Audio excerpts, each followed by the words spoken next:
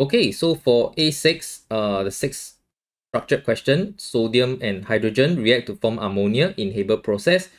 So we have this bond energy in this table given to us. Using the table information, calculate enthalpy change when hydrogen and nitrogen react to form ammonia, and basically deduce whether is it exo or endo. Okay, so we need to remember, right, when you break your bonds, bond breaking, energy is absorbed. Okay, but when you are bond forming, energy is released. Okay, so when we talk about bond breaking, right, you have to take note of all the bonds in the reactants, and bond forming, you have to take note of all the bonds that are formed in the products.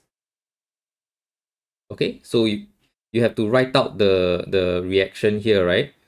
3H2 gas, which is like H single bond H, 3 of them. And then you have 2 ammonia, not ammonia, 2 nitrogen, which is N triple bond N, will give to you 2 NH3 gaseous. Okay, is it balanced? 2 nitrogen. Okay, here, no, this one doesn't. This is 1:3. Sorry, so it should be 1 mole of nitrogen reacts with 3 moles of hydrogen. Okay, so this molecule here, right, has N single bond, single bond, single bond, 3 of them. All right, so you just take note of all the bonds that are supposed to be broken here. The 3 HH bond, and 1 of the N triple bond N.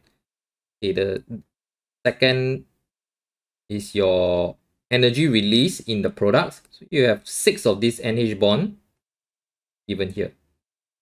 Okay, so energy release is, there should be a negative sign in front because it is exothermic.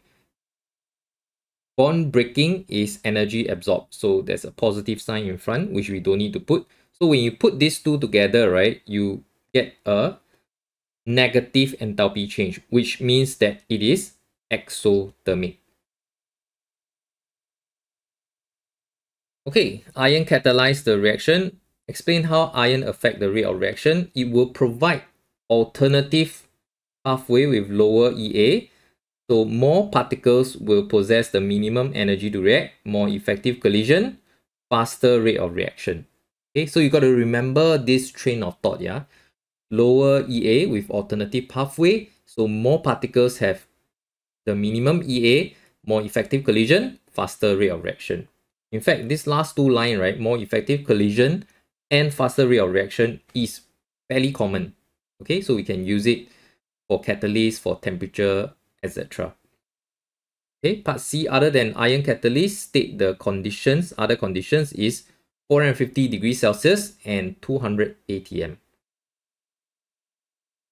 Okay, next they say, explain why the gases are mixed in a 1:3 ratio.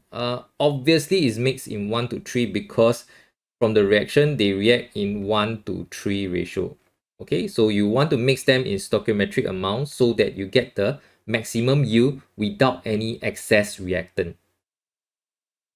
Hi parents and students, I'm Mr. Kwa, founder and principal tutor from Mr. Khemistry. I do these videos to help more students understand difficult chem concepts, and hopefully more needy students who are not able to afford tuition, they can benefit from these videos. Please help me click that like button and share it with your friends so that more students can benefit. Thank you and see you in the next video. Bye.